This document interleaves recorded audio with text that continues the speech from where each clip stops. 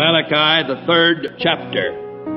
Throughout all of this book, the prophet has been taking words from God and accusing them, and they have been answering as though they were in total ignorance of what he was talking about.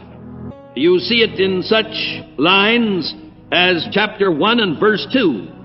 God says, I've loved you. And they say, wherein hast thou loved us? And on down in verse 6, ye priests have despised my name. And ye say, wherein have we despised thy name? You have this same theme. God makes an accusation, and they say, we don't know anything about it. In chapter 2, verse 17, wherein have we wearied him? And then in verse 13 of chapter 3, God sums it all up and says, your words have been stout against me. Now, if you will look carefully at the whole of the prophecy, you'll discover that they were religious words. They were going through all the form and ceremony. But God says, your words have been stout against me. In chapter 1, they'd been bringing sacrifices, but they were bringing the lamb with the broken leg, the lamb with the one eye. They were bringing sacrifices that were not without spot and blemish. They were giving God gestures. And in chapter 2, God spoke to the priests for the way they had acted in making a merchandise of all of their priestly office. In the 3rd chapter, God had told them in verse 8 that they had robbed God. And they said, wherein have we robbed thee? They had not given to God that which was his. Just because of the fact that the Lord doesn't press you like your other creditors, the old nature will always take advantage of that fact, and that's what's being taught here. They had taken advantage of the fact that God didn't press them. Now, God works in different ways with different people. I am reluctant to say that in some cases it may not be the exact tenth, for I have known too many people who have told me the blessing of keeping an account and giving a tenth to the Lord, and sometimes more.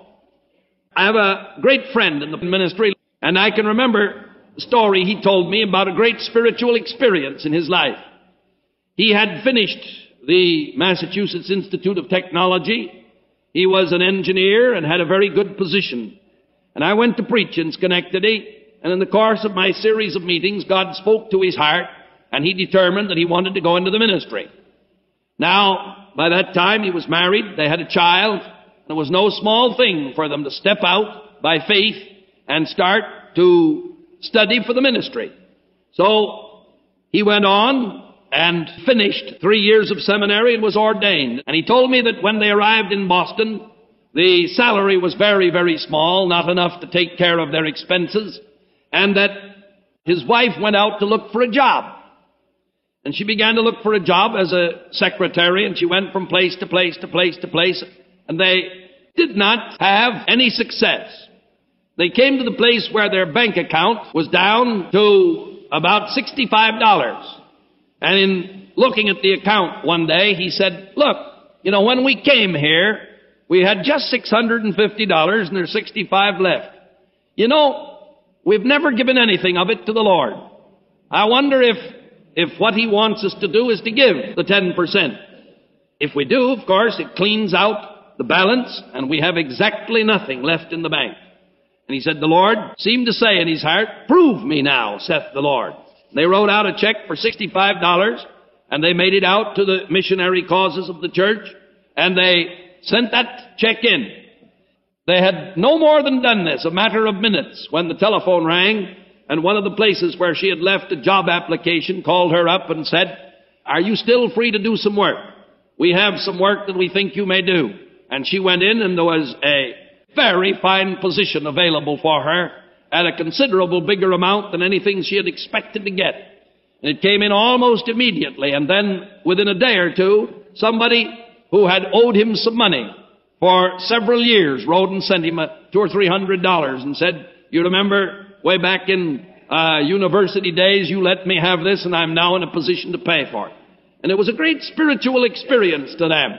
Now, above all, don't interpret this in dollars and cents.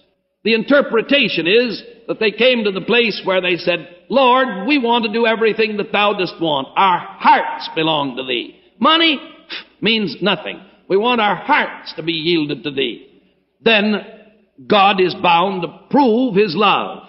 Open the windows of heaven and pour out the blessing that there shall not be room enough to receive it. Out in the Dust Bowl in the Middle West, there are stories of fields in Christian homes where the rain fell upon their crops, and they weren't hurt as bad as neighbors 100 yards away. From now on, there's quite a different story that goes into the 4th chapter. You'd be interested in knowing that in the Hebrew Bible, there is no division of chapter 4. They only have 3 chapters, and they count chapter 4 as 6 verses going on still with the 3rd. There is the change, and God talks about the little few who did love him. There are those that are alive in Christ. There are those who are really joined to him.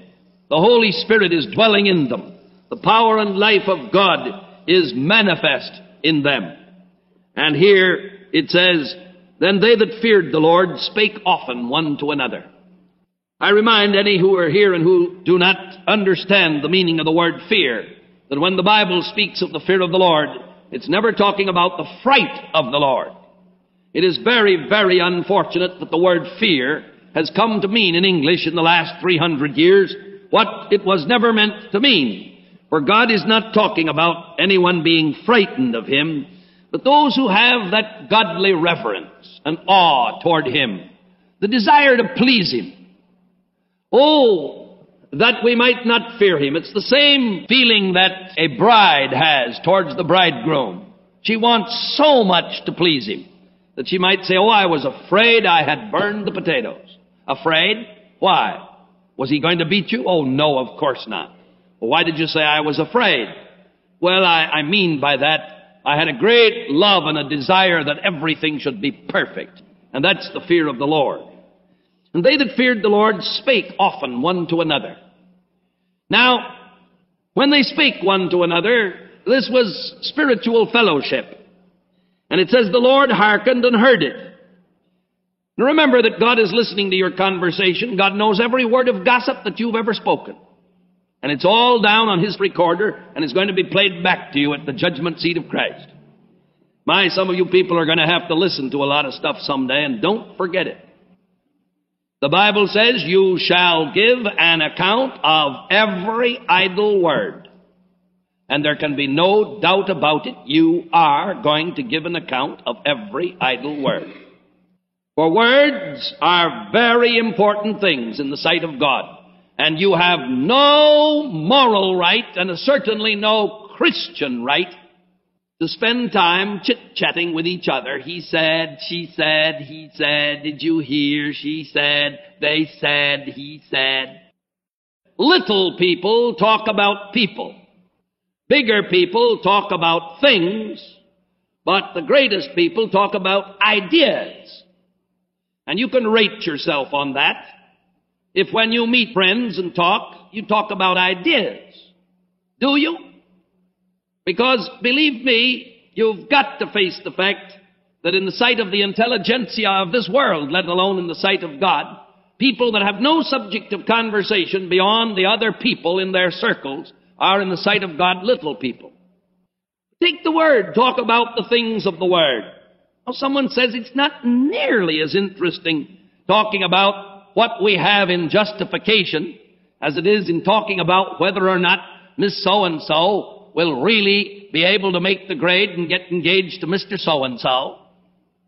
But God says that you're going to give an account of every idle word. And whenever he finds Christians that are willing to talk about him, the Lord, for out of the abundance of the heart the mouth speaketh. Remember that out of the abundance of the heart the mouth speaketh. And if your heart is abundantly filled with the Lord Jesus Christ, then you will abundantly overflow about the Lord Jesus Christ.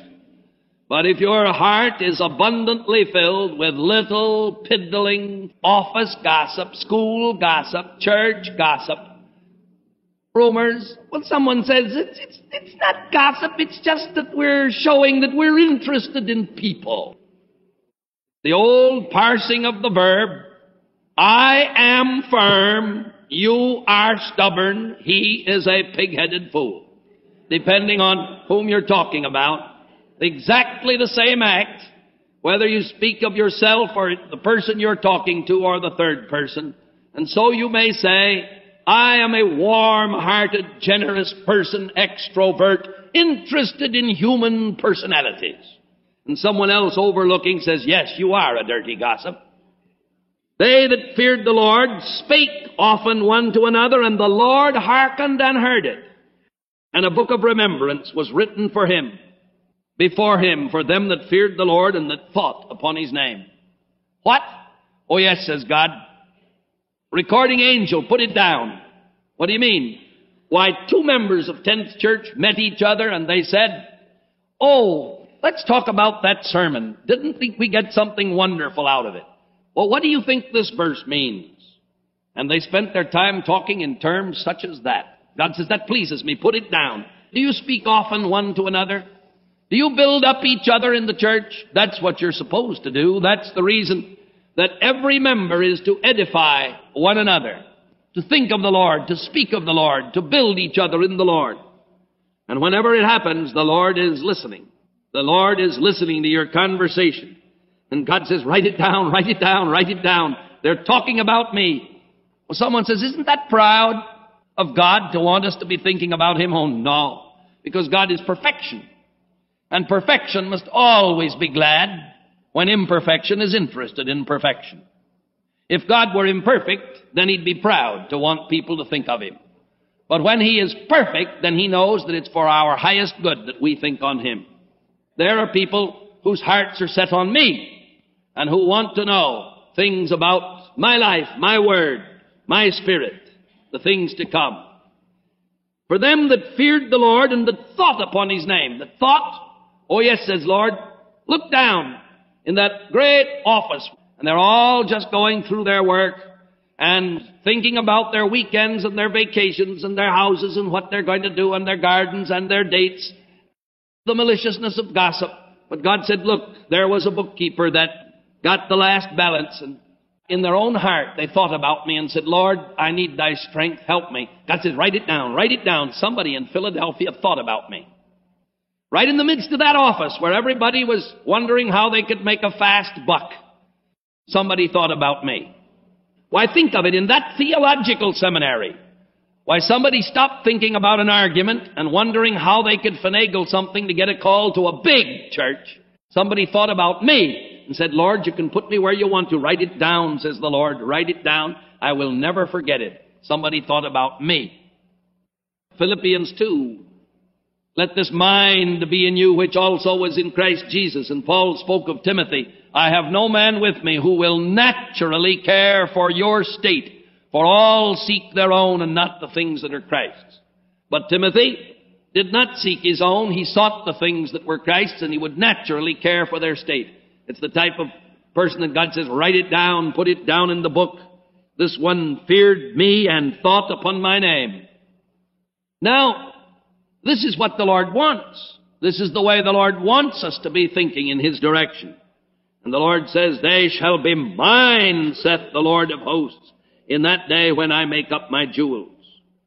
Now, somebody wrote a children's hymn about this. It's a nice little children's hymn. We used to sing it in our home. My own children have sung it many a night, gone to sleep singing, when he cometh to make up his jewels. All his jewels, precious jewels, his loved and his own, like the stars of the morning, his bright crown adorning, they shall shine in their beauty, bright gems for his crown.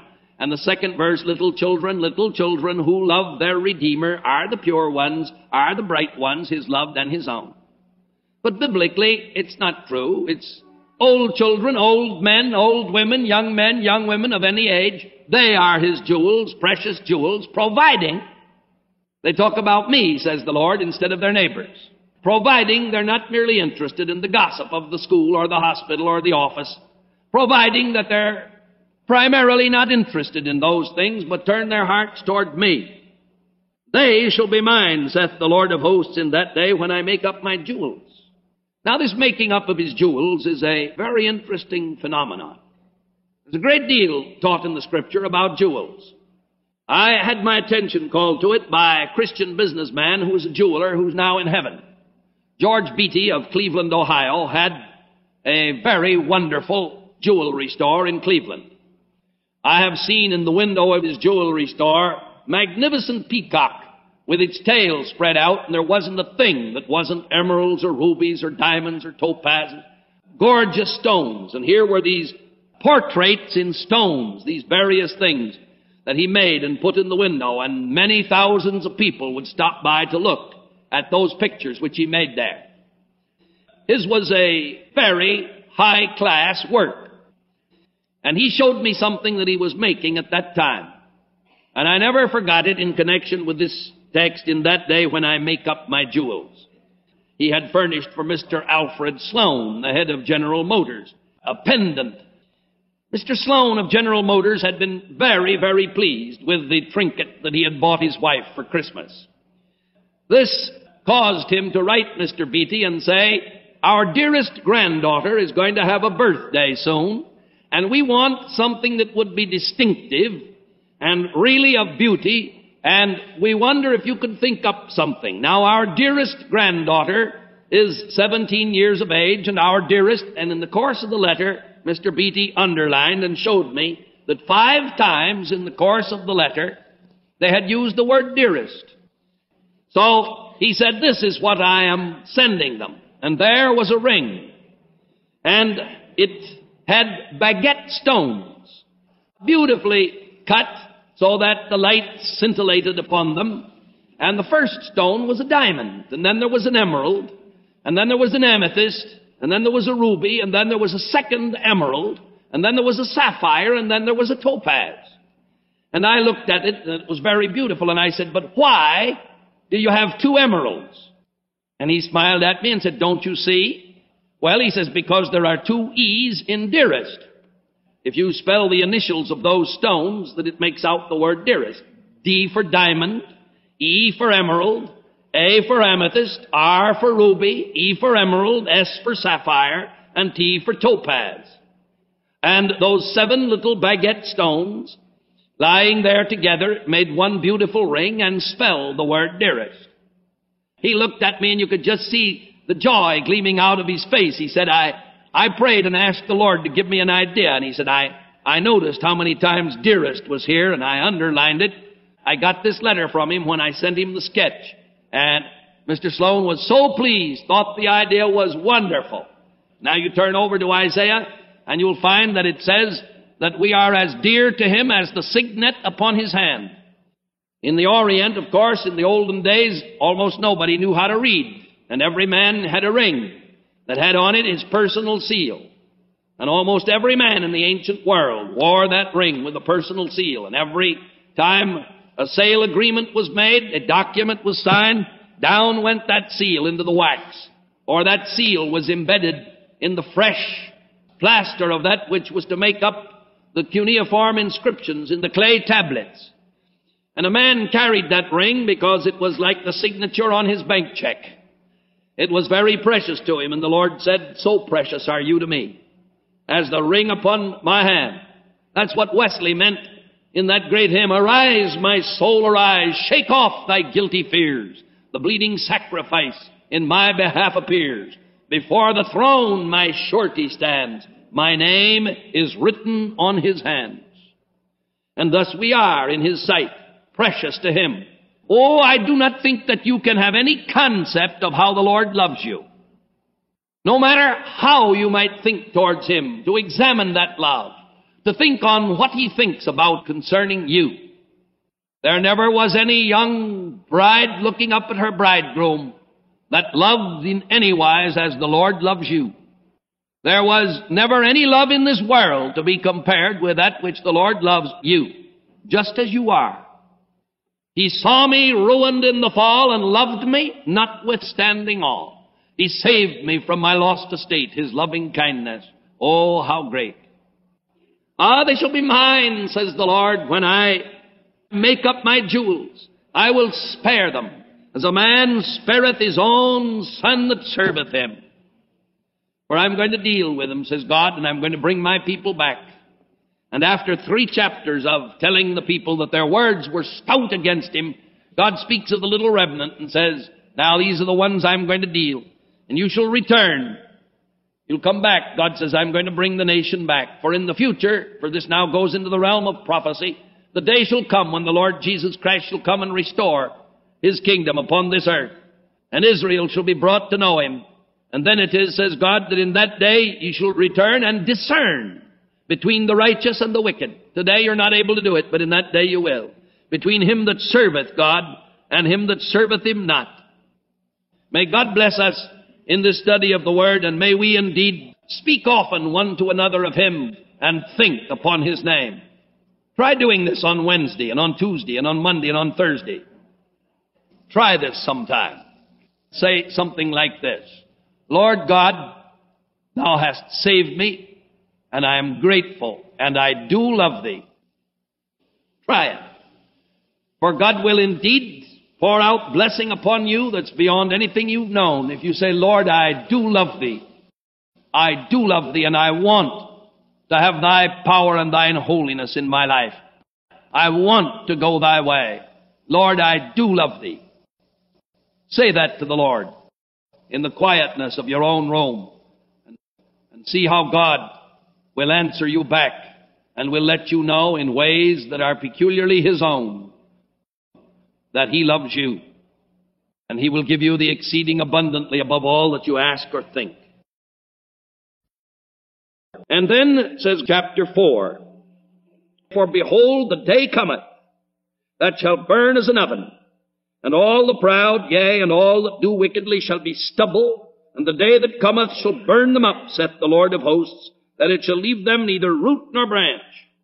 Now, we know from the context, that which follows, that this is speaking of the close of the great tribulation. We do not know how long it will be before all the events of the second coming of Christ shall begin to take place. So we put a dotted line there, X, because he may come tonight and he may not come for years, decades, we do not know. So there's a period there we can count from the cross down through the centuries, but how long it will be till the second coming of Christ begins, we do not know. The second coming of Christ is not an isolated incident, but a great series of incidents. Just as the first coming of Christ was 30-odd years long, so the second coming of Christ is 7 plus 1,000 years long. Now, in that 7-year period, he begins it by taking out all of the believers today of the church age. And then immediately upon the earth, everything is reestablished, and God begins to work as he worked in the Old Testament, and primarily through the Jews. The Jews are brought back into the land. And then, says God, there is going to be a day of great terror. It's called elsewhere the great and terrible day of the Lord. Another place it's called the time of Jacob's trouble. Jesus spoke of it in Matthew 24 and said, then shall there be great tribulation. So there is going to be that time of terrible tribulation upon the earth, when the Antichrist shall come and shall seek to destroy the Jew, because he knows from the Bible that the Jew is to replace him and that God is to give his power to Israel. Therefore he seeks to destroy this people entirely.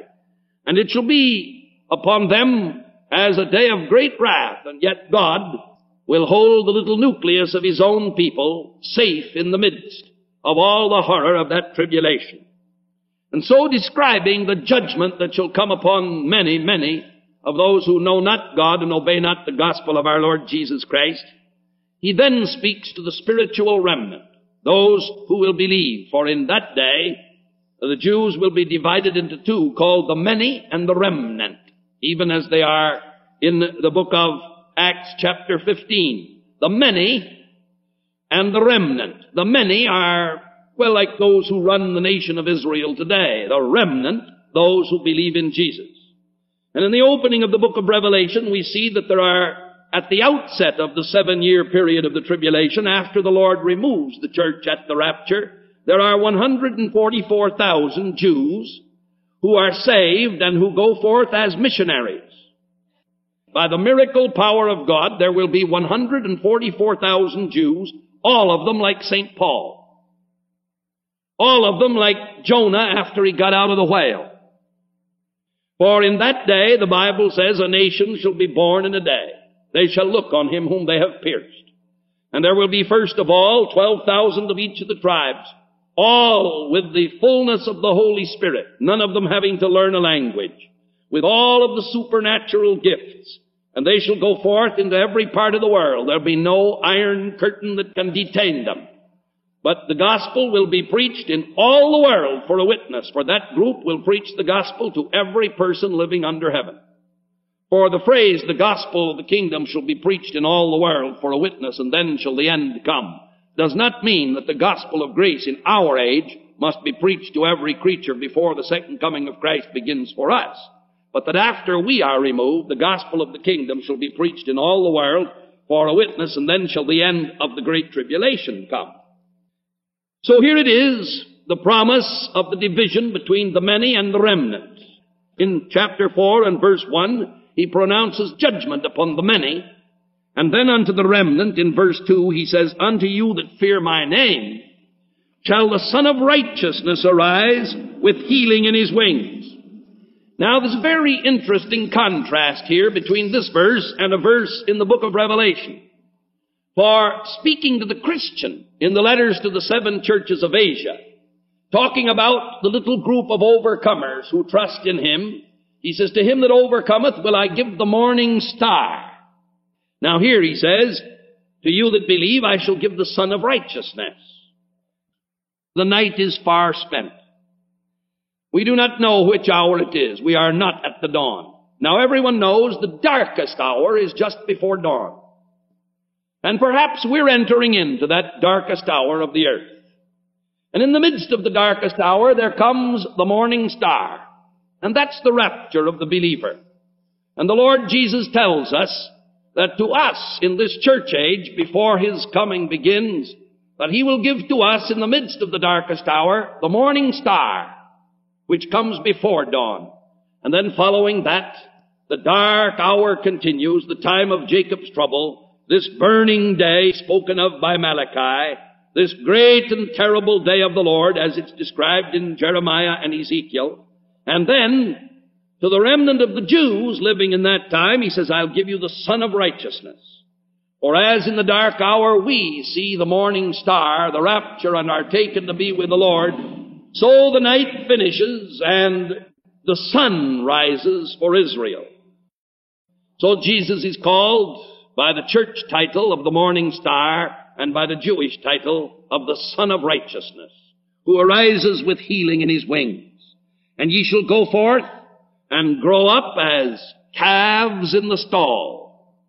Now, if you've ever seen the difference between a calf that's raised on grass in a field and one that's raised in a stall, well, I'll tell you, corn finished is what they call them. If you take a steer that grows up in the field and you kill a steer that grows up on grass, having run over the field, and if you look at a steak that comes from a steer that's raised out on the plains and has run wild, the meat is heavy, and it's not prime number 1 U.S. But if you take one that has been finished, to use what the cattlemen describe, a finished cow, is you take it off the field, you buy it, and you put it in the stall, and you feed it. You just put before it a mixture of corn and wheat and molasses and a few other things along with it, fish meal and other protein, and you give them this mixture, and they grow, and they grow, and they grow. There's salt there so they can keep licking and be thirsty and drink water and take more salt and eat more food and drink more, and they become like Jerusalem, who's waxed fat and kicking. Now, this is what the Bible describes it as. Now, this is the figure of speech that God uses of his people. He said, the Son of Righteousness shall arise with healing in his wings. For there in the midst of all your trouble, while the Antichrist is there, the abomination of desolation, suddenly the Lord Jesus will come, and as he has done his work for the true church, so he shall do his work for the true Israel. And he shall rise as the Son of Righteousness, and you shall go forth and grow up like calves of the stall. how God is going to bless his people. And ye shall tread down the wicked, for they shall be ashes under the soles of your feet in the day that I shall do this, saith the Lord of hosts. Who's going to win between the Arabs and the Jew? No doubt about it, the Jew. Don't misunderstand, the Arabs might rise tomorrow and kill every Jew in Palestine. That would not change the word of God.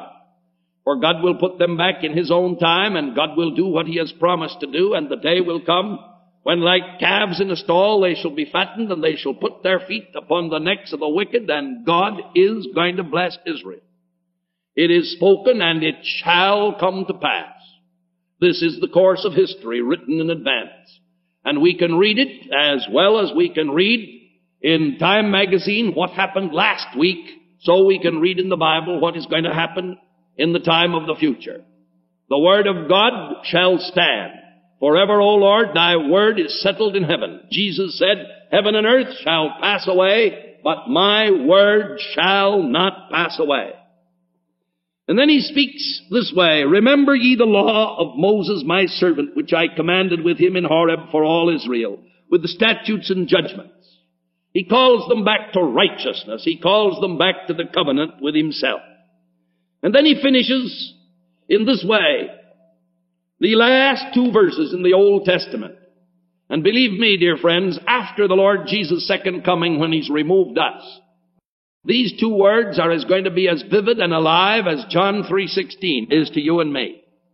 For these two verses describe something that they're going to be looking for in a marvelous way. Behold, says God, I will send you Elijah the prophet before the coming of the great and dreadful day of the Lord, and he shall turn the heart of the fathers to the children, and the heart of the children to the fathers, lest I come and smite the earth with a curse. Now, after the Lord Jesus removes us, the true church, from the earth, God is going to send Elijah. Remember that Elijah never died. Elijah was carried to heaven in a chariot of fire, and God is reserving him for a certain purpose. Beyond any question, he is one of the two witnesses described in the book of Revelation. The two witnesses. I believe the other is Moses, though it's not pertinent to our subject here. These two witnesses shall come, and they shall preach, as Elijah prayed, for 3.5 years, and the heavens were shut up. So it is that for 3.5 years, half of the great tribulation, Elijah shall appear. I want you to notice the last 2 or 3 verses in the epistle of James.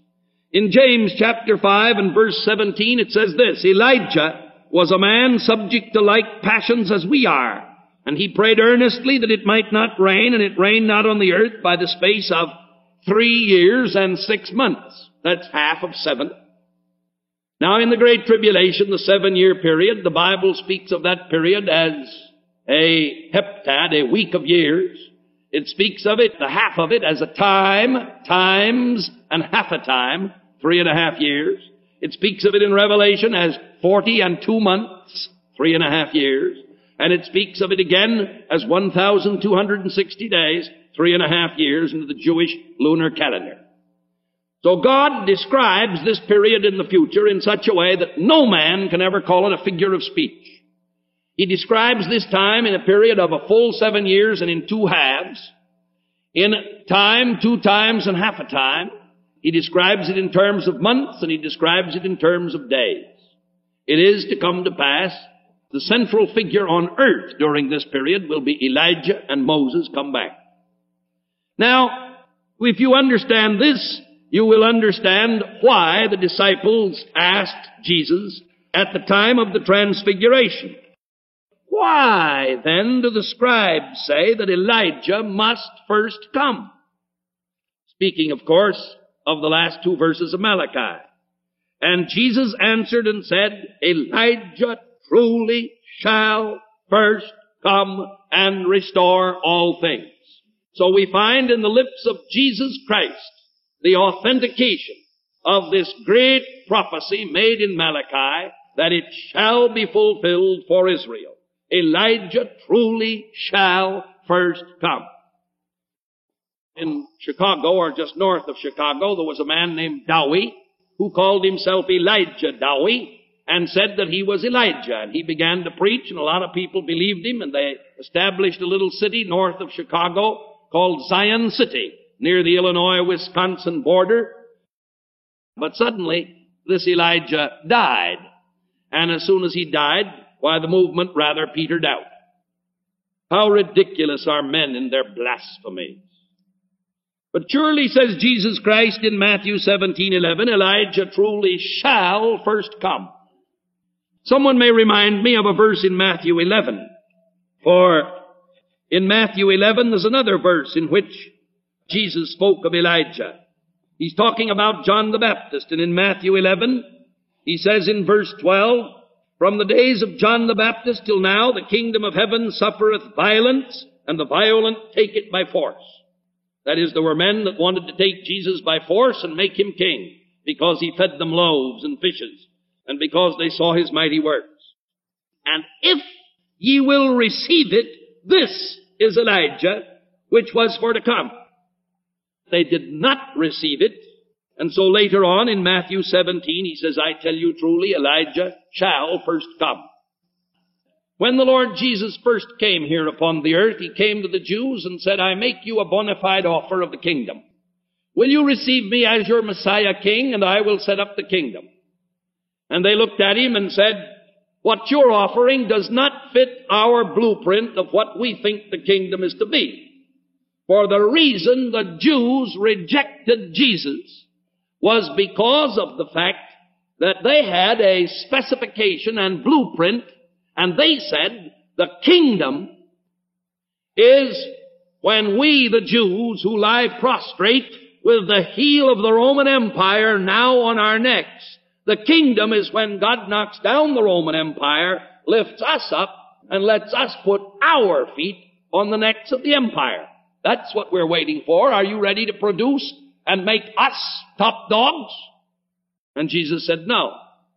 The kingdom is not like that first. It's righteousness, it's peace, it's joy in the Holy Spirit. And so I am as the nobleman who goes into a far country to get the kingdom and to return. Oh, they said, crucify him. He's not offering us the world with a fence around it, and we want the world with a fence around it and nothing less. Thus it was that the Jews crucified Jesus because they failed to comprehend the nature of these prophecies. And yet when we take all of these verses, this one in Malachi, 2 in Matthew chapter 11 and chapter 17, the one in James which speaks of Elijah praying for 3.5 years, and the one in the book of Revelation which speaks of the two witnesses, when we put them together, we have a very clear mosaic. All of the pieces fit together like the pieces of a puzzle and form for us the picture that our God and Father has said this: when I am finished with the church in this church age, I will come in the rapture and I will remove the church and take the church to be with myself. Following this, I will send Elijah and Moses, for he said in Deuteronomy, I will send a prophet like unto you. And when I do this, says God, I will prepare my people. And here in the closing verses of the Old Testament, I will send to Elijah the prophet before the coming of the great and terrible day of the Lord. And he shall turn the heart of the fathers to the children, and the heart of the children to their fathers, lest I come and smite the earth with a curse. So when Jesus presented John the Baptist, he said, now, if you would truly accept me, I would fulfill this prophecy, and I would count John the Baptist as being the fulfillment of Elijah come before me. But instead they refused Jesus. John had his head cut off. And later Jesus said, Elijah truly shall first come. And the slow order of the centuries began to unfold. We know not the day, nor the hour, the times, nor the seasons, which the Father has put in his hand. But we may be absolutely sure that every word spoken by the Lord shall come to pass. And of this we may be absolutely certain. Since primarily these truths apply to an age which is yet future and deal primarily with Israel as a nation, there is this conclusion for you and me. The Lord Jesus Christ said, heaven and earth shall pass away, but my word shall not pass away. And we see therefore the total fulfillment of all that he prophesied coming to pass. And if then the Holy Spirit was able to say at that time, the night is far spent, The day is at hand. How much more now? The night is far spent, and the day is at hand. And in the darkness of this hour, we thank God that you and I may look not for the tribulation terrors, but for the morning star, who has prophesied for us that the Lord Jesus shall descend from heaven with a shout, the voice of the archangel and the trump of God, and that the dead in Christ shall rise first. And that we which are alive and remain to the coming of the Lord shall be caught up together with them in the clouds to meet the Lord in the air, and thus shall we ever be with the Lord. And so it is that I can bring to you this conclusion. If there's a man or woman here who has not been born again, I tell you, the day of grace draws to its close. The day shall come when you will confront God. Today is yet the day of grace in which the voice of God comes sweeping to you. God commands all men to repent. If you have never yet received the Lord Jesus Christ as your Savior, bow before Him. And if you are a believer in the Lord Jesus Christ, then for you there is this conclusion. Our God is a God of love. How wonderful He is, that He should have planned all this for us. And that as we see these dark days approaching, He says to us, look not at the darkness. Keep your eye on the horizon. The morning star is about to come forth. There in the east, the morning star shall rise, and you shall have the morning star. And afterwards, indeed, after I take you out, there may be indeed the greatest darkness for the moment. But then I shall come as the Son of Righteousness for Israel, and all my purposes shall be fulfilled. May we live in the light of these truths. Let us bow in prayer. O God our Father, we thank Thee for Thy great faithfulness, for this book, so wonderful, so supernatural, so evidently beyond man's capacity for writing. Here, Lord our God, is revelation, divine unfolding and revealing. Here is the fulfillment of Thy great promise. Surely the Lord God will do nothing, but He revealeth His secret to His servants, the prophets. O Lord God, in spite of our hearts and all their need, look upon us in Jesus Christ and take this word to each heart, convicting, comforting, using, building, strengthening, as Thou seest our need. We ask it in the name of the Lord Jesus Christ. Amen.